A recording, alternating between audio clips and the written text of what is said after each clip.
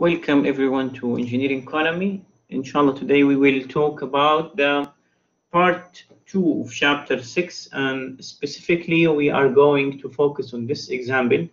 It is very important example, similar to the capitalized cost that we covered in chapter 5. It is again here repeated in chapter 6, and the reason is the relation between the annual and the present appeared in the permanent investment case when we have life cycle forever. Thereafter, all the keywords that we have covered that refer to the infinity or permanent investments. This example has three alternatives or three scenarios. The first one, it has a first cost. Let's read it one by one. The proposal A requires dredging the canal. The state is planning to purchase the equipment with this amount, so this is initial cost. The equipment is expected to have 10 years life. That means the number of years. N. 17,000 is a salvage value at the end of the number of years. Then the annual operating cost is $50,000 to control weeds in the canal itself and along the bank. Environmentally safe herbicides will be sprayed during irrigation season. The yearly cost of the control of that irrigation will be $120,000. All this for proposal A. Proposal B will be an investment of concrete canal or wall that costs $4 million, and the lining is assumed to be permanent. So this is a keyword, permanent. Even though if it was not bold or italic font, you could identify it.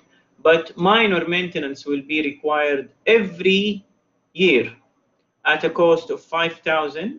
So there is an operating cost will be annually $5,000, and repairs will have to be made every 5 years at a cost of $30,000. So there is annual operating cost every year. When it says every year here in the proposal B, that is $5,000, and there is every 5 years. And this project, the number of years is permanent. The last one is proposal C, to construct a new pipeline, and the initial cost estimated to be $6 million. The operating cost is annually $3,000, and the number of years is 50 years. Compare the alternatives of the basis of annual worth using interest rate 5%. So we have three alternatives. We have to use the annual worth analysis to identify which one is the better or is the more economical. And in this case, we have to convert them into a cash flow, so it's better visual for the problem, and you can count the number of years among the single values. So if we convert them to a cash flow, alternative A will be, or proposal A will be in this shape: the 650 initial cost, the annual operating cost is 170, and the salvage is 17,000. The proposal B will be 4 million for the initial cost, and there is annual for 5,000 for infinity, and there is 30,000 every 5 years it appears. And the last proposal, it is the easiest maybe, 6 million initial cost, then annual operating cost for 3,000, and also it is last for how many? For 50 years. So the number of years is 50 here infinity, and here is 10 years. That's why I decided to revise this example again, because it has different scenarios and include different cases. So let's take it one by one. How we formulate the first scenario, we have the initial cost, the 650. It is present format, and here we are dealing with the annual. So converted to an annual, we use the converter A given P. The given value is the present, and the required is the annual, and the I is 5. Number of years is the number of years of that proposal is 10 years. Then plus, and why it is plus and that minus? Because the 17,000 is a salvage value, comes at the end of year 10. It's a single value, so it is placed on year 10. To have it as an annual, we have it A given F. Then we have the operating cost, which is the $170,000, and that's 170. It is an annual, no need to convert it. In this case, or this example, it shows it, he broke it down to 50,000 and 120. And the reason in the question was given that the yearly cost of the control was 120 and the operating cost was 50,000. So they are both annual, but they come separated in the example. So either you combine them and add them because both of them are annual, or you put them as the example showed here. He put them in the way they appear in the example. So in the example, they appeared separate. So he put them separately than each other. Then we convert them using the tables and get the value of the annual worth. Now I'm going to the scenario B. Scenario B is the one has more complex values.